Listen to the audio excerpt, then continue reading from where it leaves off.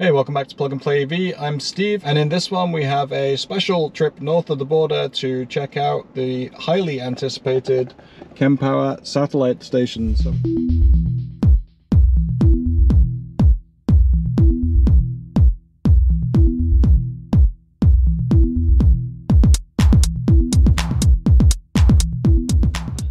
There's a bolt over there. Last time we came to a San Hubert was in a bolt, but this is the location right off Autoroute 20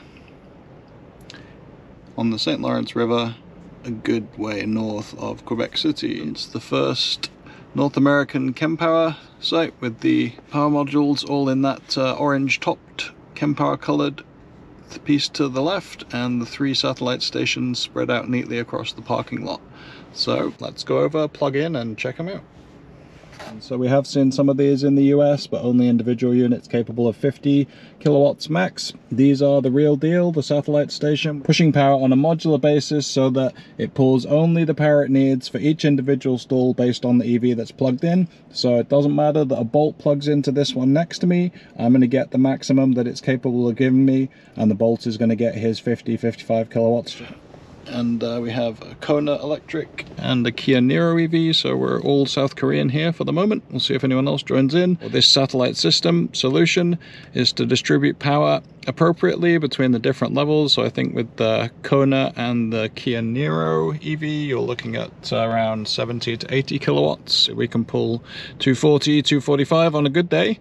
So let's see how this works out for us.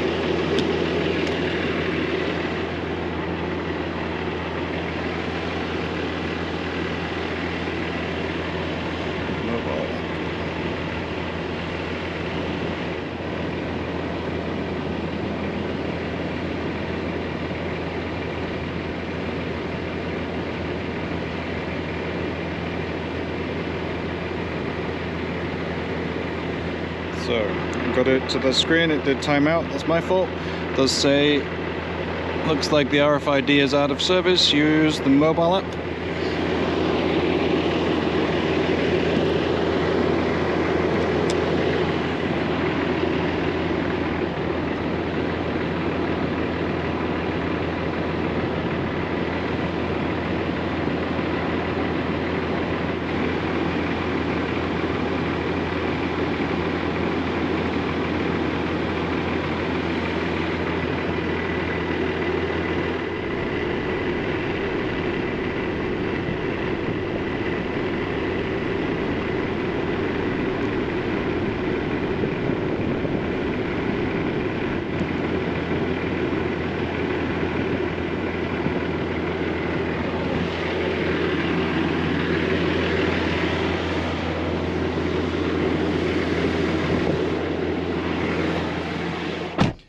This is about right. We'd expect to start up 190s, and that should ramp at some point. It's looking a bit less than we might expect, just based on the kind of 17 to 18 minutes to 80% from 10% normally. Whatever, doesn't really matter. This is more about kind of looking at this site, seeing what it can do.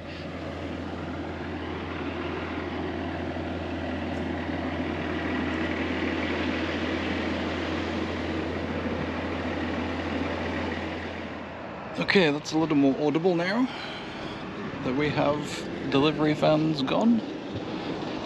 So first things first, not sure this touchscreen's any more responsive than the kind of charge point ones.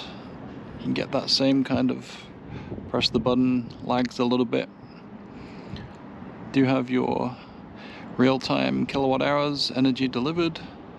We're kind of ramping down now for whatever reason, so hasn't been perfect, but certainly got that power right away. So the Kona electric left, we've got the Kia Niro EV, the new model, which looks really nice. As an aside, that's at 81% and only pulling 25 kilowatts, so he is only really using one brick from there, maybe two if it goes any higher than that, but I believe they're 25 kilowatt bricks, power modules. And then you can see the distance between them there. That's a fairly long run, and it's removed to the side there, so you've got a really nice setup with pull-through parking for every stall. Kind of fits every kind of vehicle. Doesn't really matter how you would park or where you would go. These will retract a nice long way. And take a look at that. Now it's interesting, they feel really heavy when you get them out, but they're actually quite easy to maneuver. I mean, this is a chunky cable, as you can see, to deliver all that power, but that spring coil really takes the weight, or takes the effort out of maneuvering it. Like, I'm feeling it in my wrist to maneuver this, like this way, but as a coming to the back of the pull-through stall, you see that spring-loaded arm is doing all the work, and you've got a solid reach all the way to the end of the stall there, and you have to assume it will go the other way.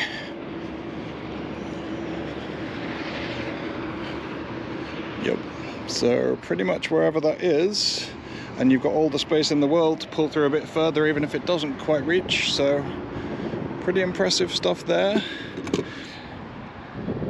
Oh, there it goes. Did I end it myself? I was going to actually switch over to the other one anyway, so let's see.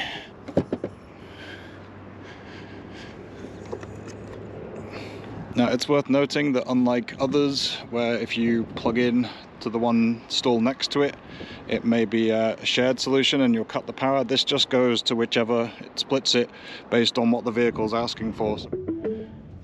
You have arrived. I know. Show kinda how much space and maneuvering room we've got.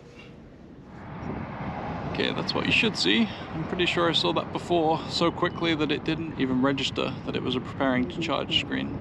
And that fires right up. So it does look like the pricing is extremely dynamic via 10 kilowatt steps up in power. So if you're pulling way up to the high hundreds into the 200s, you're going to be paying a lot more, but it's per hour, so it kind of looks crazy.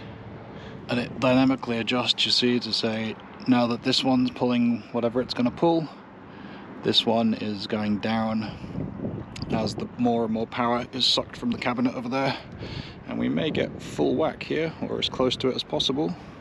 It's only been on 2 minutes here almost, but it's delivered almost 4 kilowatt hours and at a cost of $2, $3.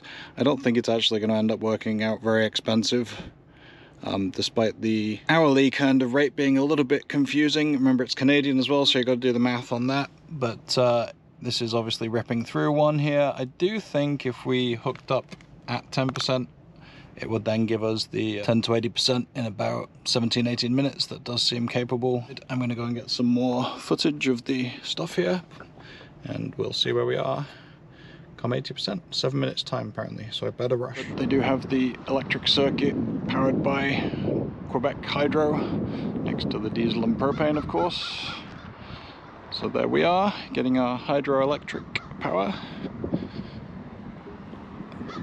We'll see if he completes, but again, that's not so much of a concern. I mean, you're still potentially using a charger, but it's a nice use case because he's not sucking up any of the other power to this. You know, he's using what his car is asking for, which is presumably at this point about 10-15 kilowatts maybe, if it's not already done. Oh, it's finished. Presumably he was set to charge to 90%.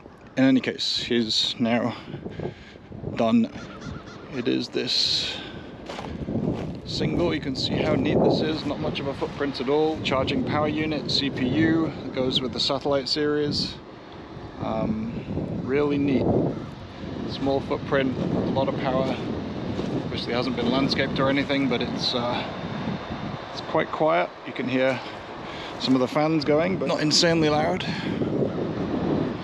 80% there and pulling down to 92, so let's see if you can stop a charge. A little bit more responsive. Stop.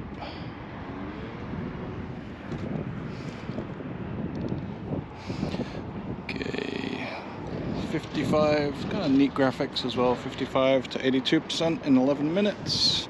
Again, just feel that weight, but again, it's not bad. You can move it around. It's kind of bulky, so certainly got that, but solidly placed in the holster. If they could fall out. No, they're locked, so that's good. And there you go, full power should be available because that one has stopped charging and is just sitting there now. And these are all available. So looks like this is generally for trucks, but they've used the space for EV charging here. It's a good wide open lot. Kind of little digest of our sessions this morning so far. And here on the Kempower station, you've got the one where we didn't quite get up to full power. We got 23 kilowatt hours in 9 minutes, $12.92 for this one, whereas this was a bit less energy, and 9 minutes to get that 23 kilowatt hours and almost 11 minutes to get the 23 kilowatt hours again. So we'll have to break down into those, see what you get from the session. This is the electric circuits app. This data coming from Kempower. Let's see what we get from the others. I think it will tell us the same. Yep. So it's telling us what we actually did, how the charge level went up, and the energy we got in kilowatt hours. So all that's very nice. That's on the electric circuit though, so you can get that on any. It doesn't have to be a Kempower, but it's a nice installation. You can see the benefit of this and how this is going to work out. First of all, just purely by layout, you have pull-through charging stations. You have no real thought to where you park because those spring-loaded arms and the length of the cable is very maneuverable, really easy to shift around to almost any charge port configuration. You have 6 stalls, all of which will be served as much power as the vehicle asks for, up to that maximum of 500 kilowatts that the site is capped at from its power modules. Best in class, I would say. I mean, obviously you've got some issues there with the touchscreen. If I had the nag, you could say the handle and connector is certainly very heavy, all to be worked out. But you know, in general, as we look at it, this is the kind of thing we want to see. This kind of site right off the interstate, right off the auto route. These are just really good locations. This is something we definitely want to see more of. Glad to have been able to get a look at this one. Thanks to the Electric Circuit and Hydro Quebec and Kempower for getting these installed here, and look forward to testing them out in the United States. Where do you want to see them? Let us know down in the comments. Thanks for watching, and we'll see you in the next one. Cheers.